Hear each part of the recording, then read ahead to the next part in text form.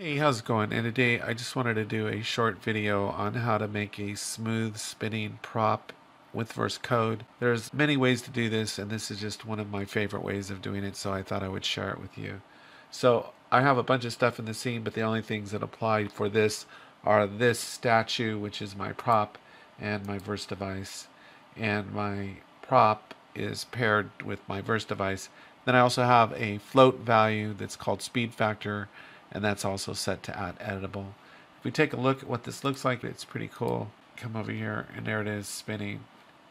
And I don't know if there's any lag time on the over the internet or whatever, but it actually, once it gets going, it's actually spinning.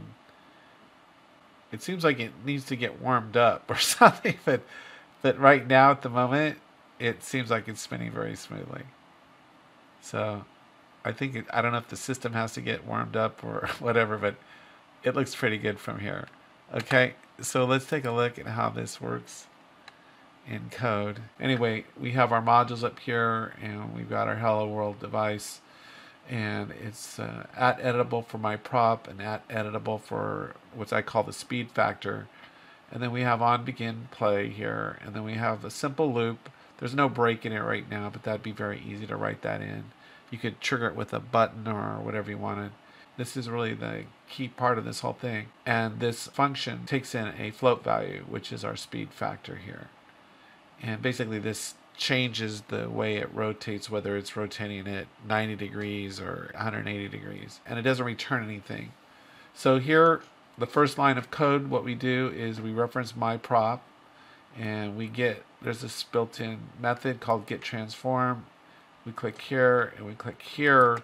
You'll see that it's a structure, and it has three fields: scale, rotation, and translation.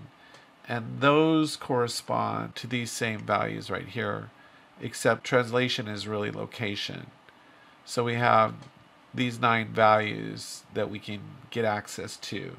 And because they're in a structure, we can specify which one of these categories we want. Even though we have access to all 9 of them, we don't need all 9 of them. Now that I get the transform, I put it in this constant called transform prop.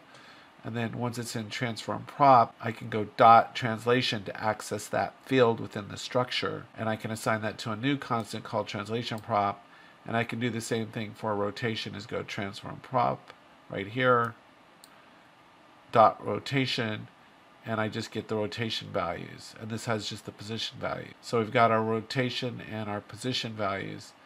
Then what we do, we grab our rotation values, and we can do something called apply yaw. If I click on it, and you'll see that it returns a rotation, and it takes in a float value that represents radians. So let's go over that real quick.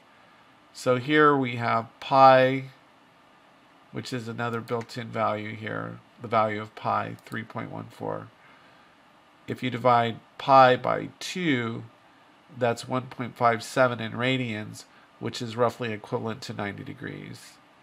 So then we have, what we have here is 90 degrees times 1 is 90 degrees. So this whole thing right here just represents 90 degrees. So if I change this value to 2, this would change to 180 degrees. So this just allows us to speed up by changing this factor. We can speed up rotation. So then we get that yaw value on our new, apply it to our existing rotation, and then we have a new rotation here. And then we go to move to here, which is another built-in method of the creative object, and it takes in our position, our rotation, and a value over time. So we have all those 3 things. So we put in our translation, which is our location, we put in our new rotation, and then we put in 0.2 for time, which seems to be a nice value. You can change this to 0.1 and make the prop spin even faster. So then we just apply all that movement to our prop, and it spins around, and that's the code. So if we come in here, you've already seen it spinning at 90 degrees. So if I come in here and click on my VS device, and I change this to a 2.0, and save those changes, let's go and see what 180 degrees spinning around looks like. So I come in here and go start game. And it's a lot, like I said, it's quite a bit faster. But it looks good. It looks pretty smooth to me. So that's fantastic. So anyway, take care, have a great day, and I'll talk to you next time.